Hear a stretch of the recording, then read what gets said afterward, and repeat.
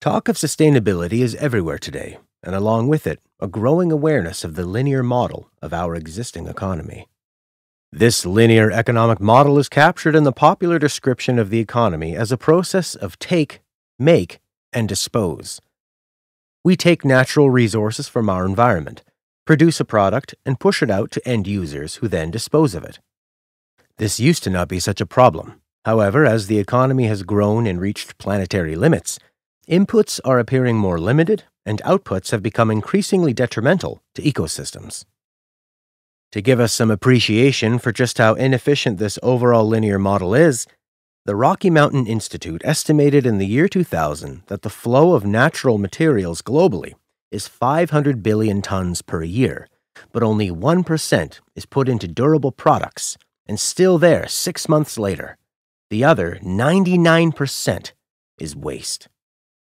As limits are increasingly met, the emphasis is now shifting from an economic model that is organized around gross throughput of material and energy in a linear fashion, to a new kind of circular economy which shifts the focus to the internal organization of processes within which resources are used.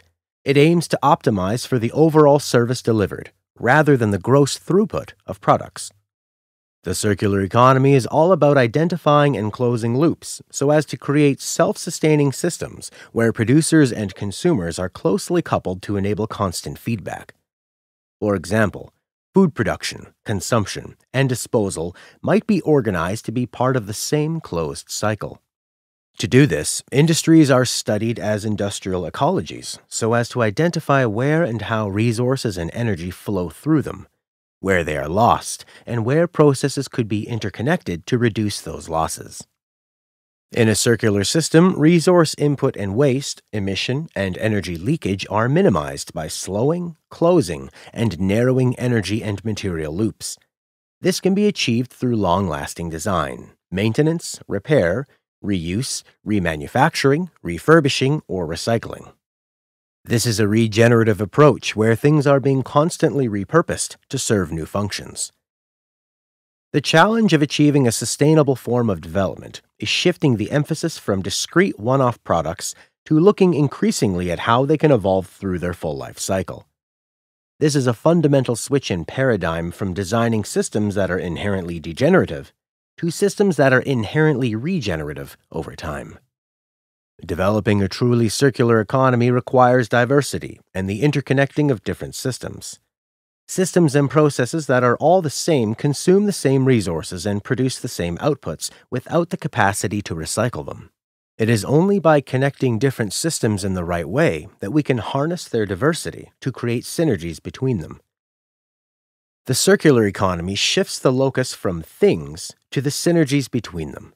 Our existing linear economy is a product of analytical thinking, where we divide everything up and separate everything out so as to focus on specific activities and achieve economies of scale.